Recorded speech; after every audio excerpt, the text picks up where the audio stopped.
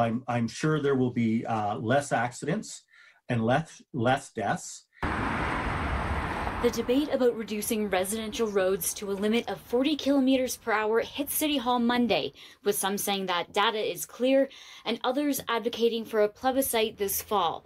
Ward 1 Councillor Ward Sutherland is in favor of reducing the speed limits and says Calgary is already behind cities like Vancouver, Edmonton, and Toronto.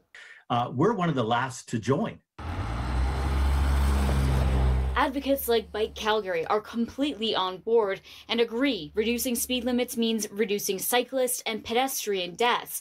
But some councillors, like Jeremy Farkas, want Calgarians to decide this fall in a plebiscite, something that Bike Calgary isn't buying. They're essentially advocating for a no, but they want to shirk the responsibility. And Sutherland agrees. Getting people all emotional about it is really a disservice, and I find it very disappointing. A plebiscite environment would just invite a lot of misinformation and also a lot of passion feelings. One of the points of contention here is that not all city streets would be affected. This is a residential street. It would be affected. This is a collector road that feeds into those residential streets.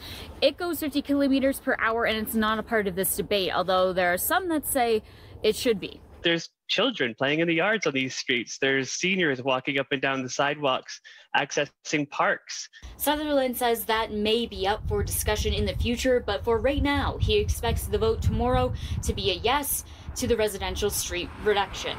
We have to balance those views. Kara Campbell, City News.